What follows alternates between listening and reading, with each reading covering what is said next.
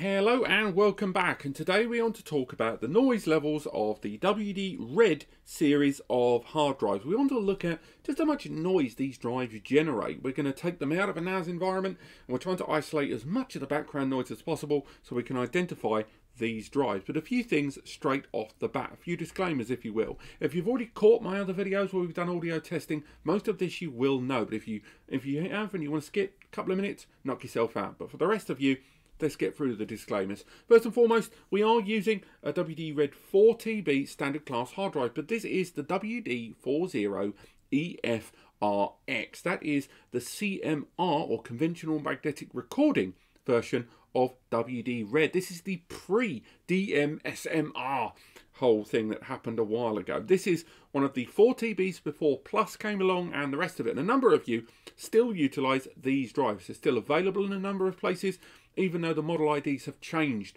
in a number of areas. Now, a lot of people go for the CMR drives, not only because of long-term benefits compared with shingle magnetic recording or SMR, but also because of the smaller amount of cache and the smaller amount of basically architecture compared with the support of SMR and the way it has to keep things moving. The result is these can actually be quite quiet drives. So today we want to find out how much noise this generates. So in order to do that, we are utilizing a few things.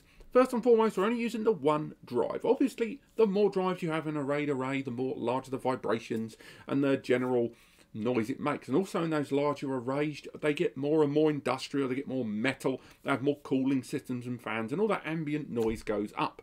So we want to identify the noise of just the one drive. In order to do that, we've got all of this equipment laid out here in front of me. I'm talking to you via my small minor mic here, Samsung mic here in the corner. Also in the corner there, just off camera, you can see just here, if I stretch out far enough, that microphone there is going to pick up the general noise of this hard drive when we run some activities on it. And finally, we have this mic here, which is connected to this dB sensor that you can see on the left-hand side of your screen. Now, we are not going to be using thousands of pounds worth of equipment. This is going to be some general testing. Depending on the success of these, I might go in and go into this in a far more forensic level later on in another video, and also when we look at the larger bulk NAS hard drive storage arrays. But we have to tinker with the sensitivity of this mic, because at the moment, the sensitivity we're getting is not going to be enough to identify the noise spikes on this drive. So the first thing we're going to do is go nice and quiet.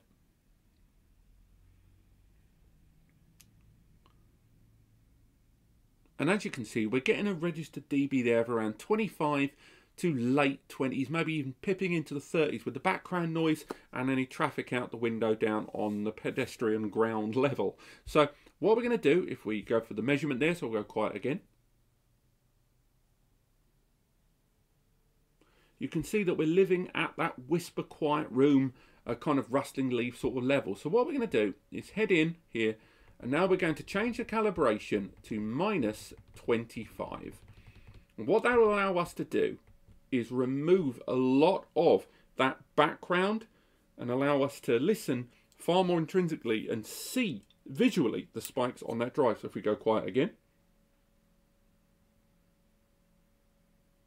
we can see it's gone down a lot lower. That will help us identify the spikes of the drive noise a lot more over the surrounding ambient noise. Now, these measurements aren't precise. They are by no means registered numbers there. We are only looking for the difference between ambient and the drive spike noise. Secondly, when we install this drive, we're using it inside this Brand USB 3 external dock. The reason being, one, we need it to be outside of a NAS because we don't want the NAS's fans to be involved, and also we want a system that's quiet. This one bay has got no internal fan and almost no electronic background hum.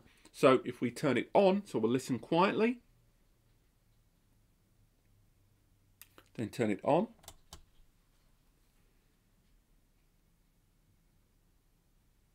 it barely registers on the scale, which is exactly what we want.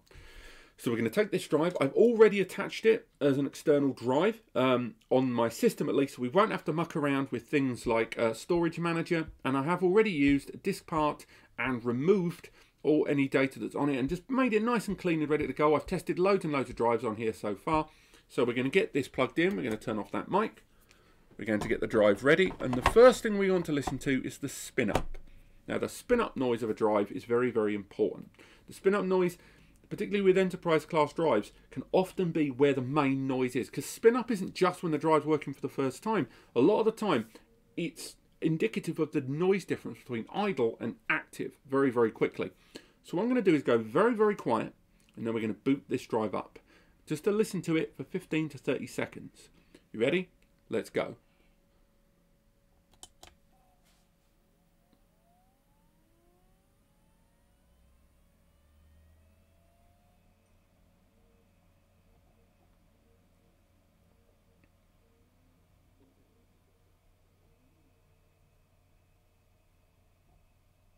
So very, very low indeed. We've used these exact settings on a number of larger than 8 TB and Pro Series drives, and it is always broken into the double digits. Let's try listen again.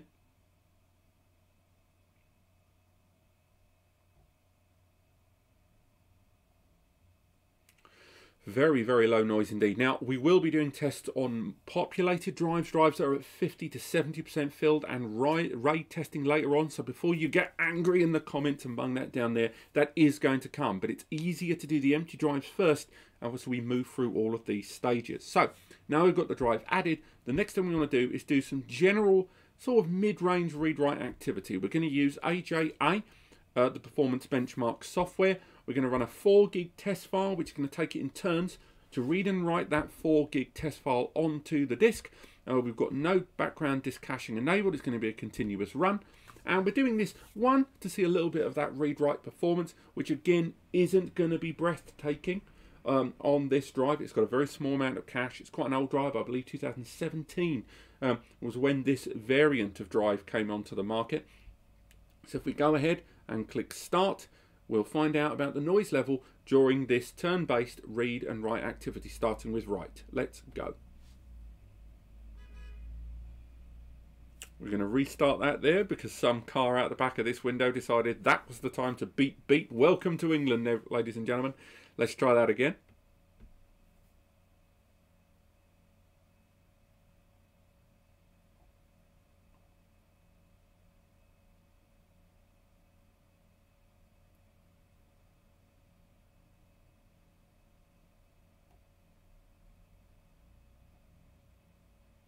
So again, not exactly earth-shattering performance. We should see higher numbers in the read, but what we want to listen out for now is the switch between write and read activity. That's generally a good area of noise in bigger drives. So let's listen.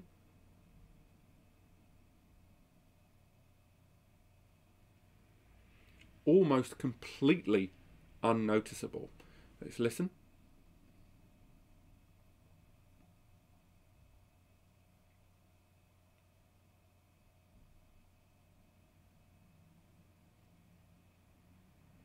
Very quiet noise. We're still picking up noise out the window. Let's listen for the switch.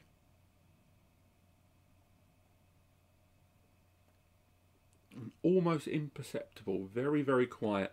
And again, this is what we'd expect from a drive at 4 TB. Very much, lesser, hardware inside, fewer platters compared with some of those enterprise drives. Not so much like the Barracuda we'll test soon, which is a 14 TB Pro series.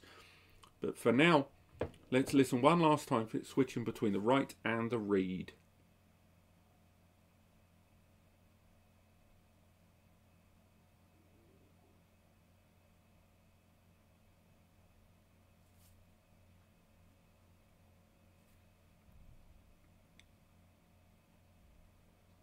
So overall, again, we're seeing the performance we kind of expected. That 117, right, for these older gen drives, I think they were rated at tops at 125, 130, but the read still at 175. Pretty good. Listen to that switch. Very small, almost can barely hear it. So let's end this testing now. And now we're going to make our way into some direct read-write activity. So we'll go in, we can see that drive appeared because we've already added it before. So what we do, just like the other test that we've done, we go into this SSD here. This is a SATA SSD. Going to copy it. It's filled with system files, WMVs from an archive of videos that I do, and a lot of recordings of Mischief Movie Night. Again, recommend it. Check it out, guys. Unbelievable. Great stuff. So go ahead, click copy. We then go into our external drive. From there, we're going to go ahead and open the folder, create a new folder, and from here we're going to copy that data onto. We're not going to wait for the entire 240 odd gig to copy over. One minute to move that there so we can see each other. We're not going to wait for the entire 240 odd gig to copy over, but what we're going to do is just leave it running for a minute or two just to see the activity on the system with this consistent write action. And again, as we go through this, I will keep it a little bit quiet for a little while and just notice the noise level before we switch to a more variable read-write action. So let's be quiet and listen to this activity.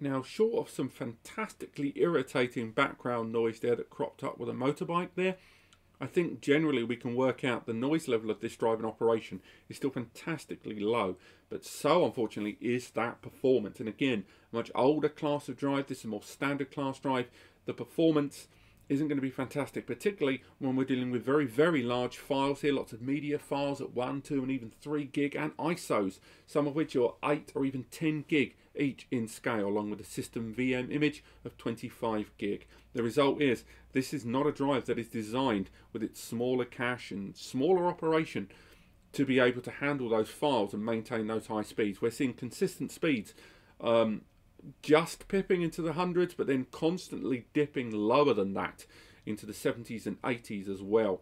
We're going to let this run for a little bit longer, and then we're going to commit our simultaneous read and write activity. Let's leave it for a bit longer.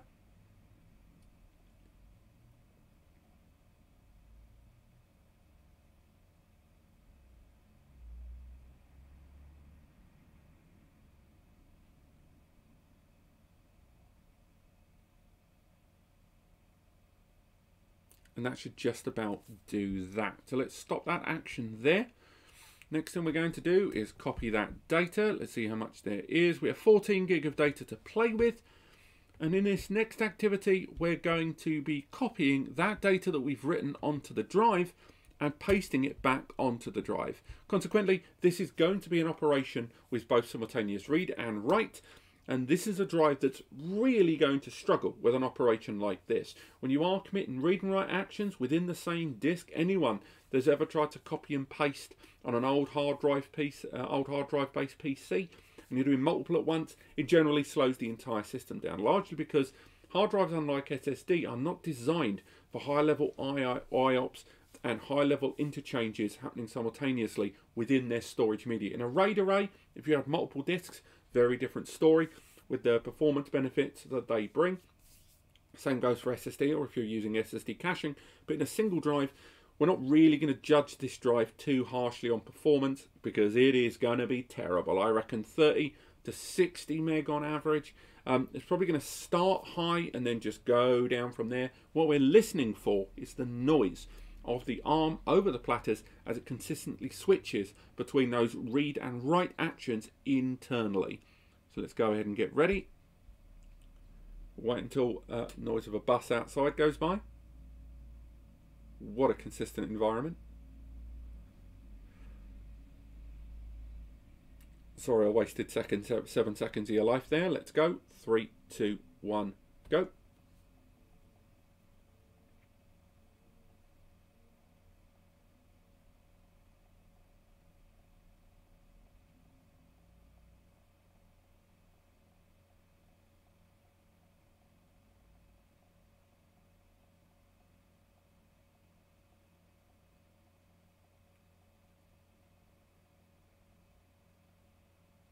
So very quiet compared to the enterprise disk we've used before, and even the performance has surprised me a little bit. Despite its rather modest amount of cache, it is still hitting that 60 meg quite consistently. I think we're probably averaging somewhere at the 50s, maybe 52, 53 megs if we're lucky. But right now that noise level is what really impresses me, and again, because of the lack of that enterprise architecture internally, we're definitely seeing an improved performance. So once again, let's go quiet for a little bit and listen to that drive.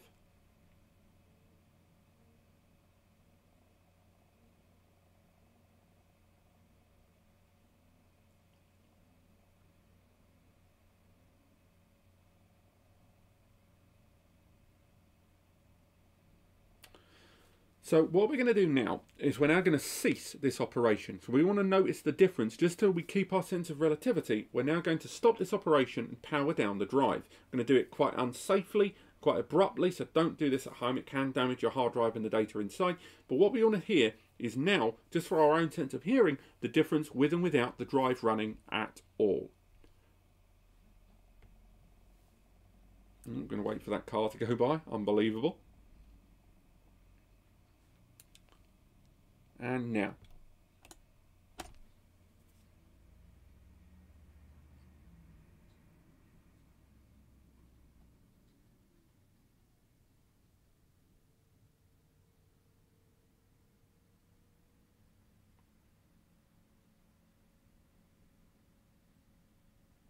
And we're right back where we were earlier, with the drive noise being almost non-existent as it spins down slowly, and we're back to that ambient surrounding noise there. So again, that gives you a good understanding about the noise being generated by that drive. And even in large scale environments of 2, 4 and 8 bays, this is still going to be a very quiet drive by comparison. So what we're going to do now is power the drive back on for the last time so we can hear the drive running.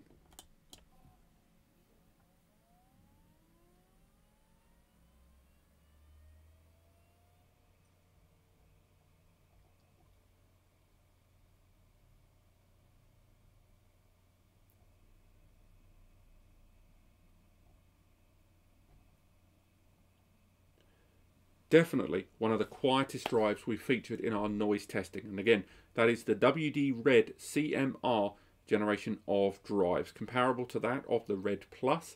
It's still an incredibly affordable drive, gives you 4 TB of storage. It may not give you performance that will blow your socks off, but definitely a quieter drive compared with most. And the more audio sensitive user out there may well want to consider it.